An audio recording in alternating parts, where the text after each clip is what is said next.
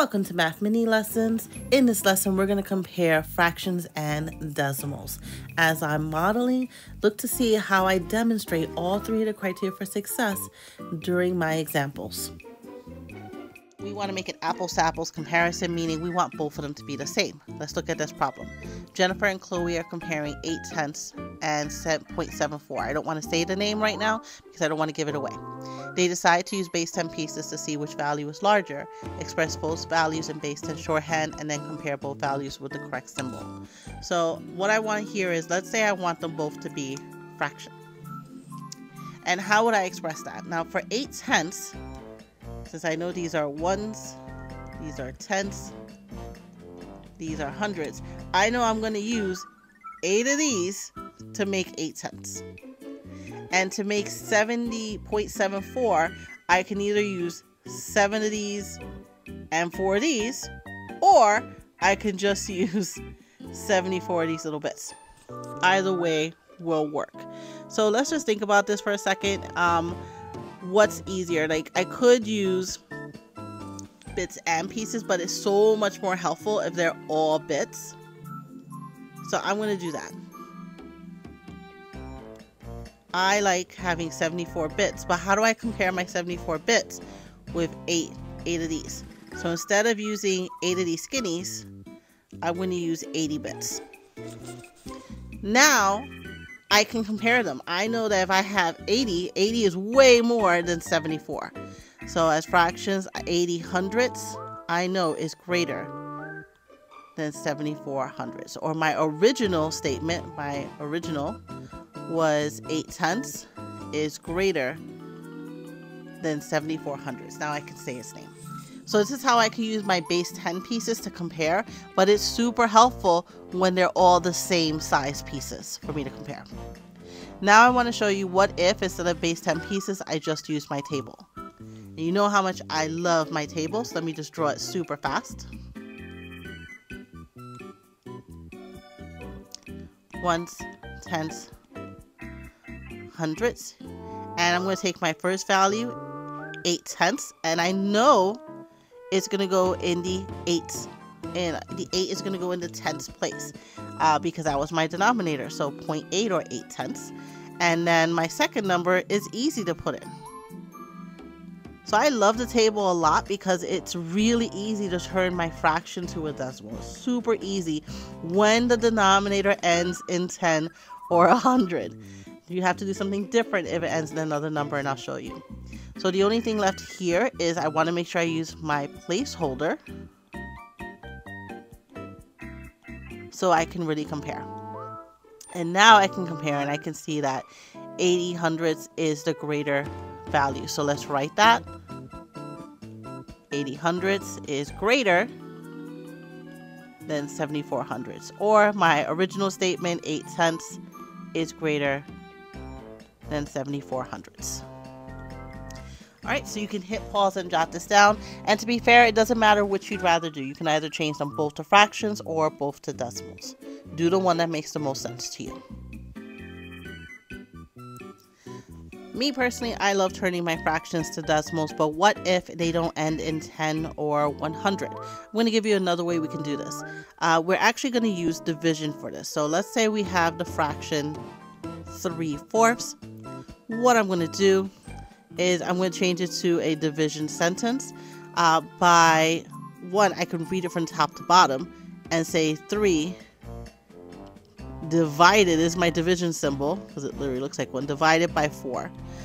Or you can kind of imagine this little guy pushing over the 3 and turning it into a long division problem, where boop, you can see my 3 is being divided by 4. So you can either read it from top to bottom, 3 divided by 4, or you can just imagine it going into the house by knocking the 3 over. Now, what I want to do, because we're going to talk about decimals, is we're going to add a decimal behind the 3, and we're going to pop one on top of it in my quotient. And since most of our decimals go to the hundredths place, I'm going to put 2 decimals here at the back.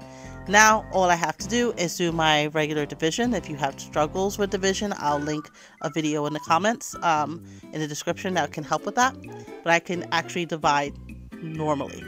And I just want to make sure that for every number in here, I have a number up here.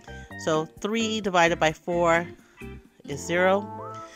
So I'll go to the next 30. 30 divided by 4 is 7. 7 times 4 is 28. That's 2. Bring down the 0. 20 divided by 4 is 5. 5 times 20. 5 times 4 is 20. Subtract, and I get 0. So 3/4 is equal to 0.75 or 75/100. So if you want to change a fraction to a decimal, this is a very easy way to do it. Now, back to the show. Let's say I have this question. This was a state test question. Which of these is true? Again, I have a whole bunch of different numbers here, and I want to make them all the same to make it easier. I love my table because it makes it way easier when all of them look the same, and I think turning all fractions to decimals will help. So I'm going to start with the first one, A, and I'm going to put my first numbers. Here's 0.3, and we literally just did the 3/4. So I'm going to put those numbers here. Now, are these two equal to each other just by comparing them? No. So I know this is false, because 3/10 is not equal to 75/100. Very easy when they look like this as decimals. It's like an equalizer. So this was A. Let's go to B.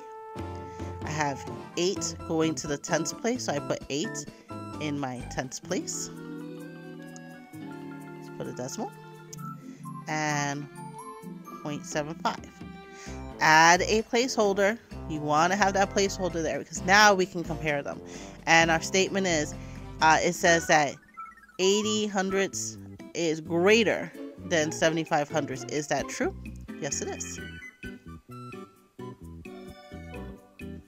This one is true. It's very easy to compare it when I can see it. 80/100 and 75/100. 80 is bigger. So that was my B. So yep, I can see that one. We'll do the next ones just for comparison, just because. So my next one is 50/100. So I want my 0 to be in the hundreds place, so 50/100. And 0.5 for the placeholder anyway. And this one says 50/100 is greater than 50/100. And that's not true. They're equal to each other, so that's false. They're equal. So we have the right symbols. And in the last one, 0.35 and 2 in the 10th place. Let's put a placeholder. And this one says that 2/10 or 20/100 is greater than 35/100, and that is not true. The symbol is facing the wrong way, so that's also false.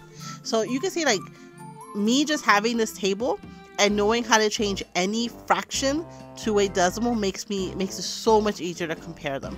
Just please remember to also use your 0 placeholders as you're jotting them down. All right, hit pause and add this to your notes. Let's look at our last example. Here we want to compare which value is going to be greater than 2/3. Now again, I have a fraction that does not end in 2 or 10. And it's much easier for me to change this one number to a decimal than to change all of these to fractions.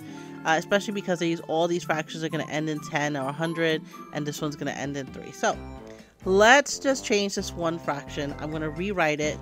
2/3 is the same as 2 divided by 3.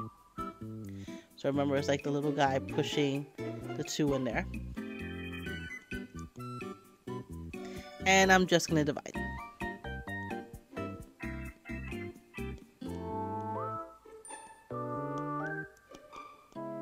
Now this is going to be a repeating decimal. It keeps on going. But for our purposes, we can use this to pretty consistently to compare these numbers. So I'm going to make my table.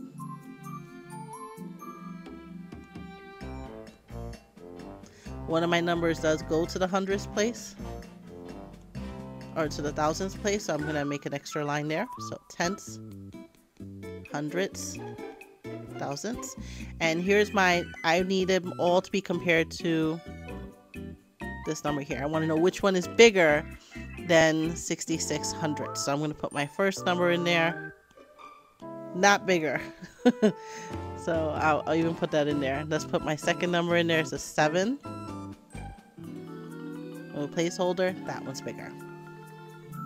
So I have my value that's bigger. Now you could go and make the comparison to the next one. Here's 4 tenths, 40 tenths, still not bigger. And even if I put my last one, which looks bigger, 625, even if I put a placeholder here, you can still see, like, even without the placeholder, honestly, I can see something happening here. Like, I can see that, yes, these two numbers are the same, but in my hundreds place, this one's bigger. And I don't want to just put a 0 here because I know I can keep actually dividing here and it's not just going to be a 0. It would be like another 6.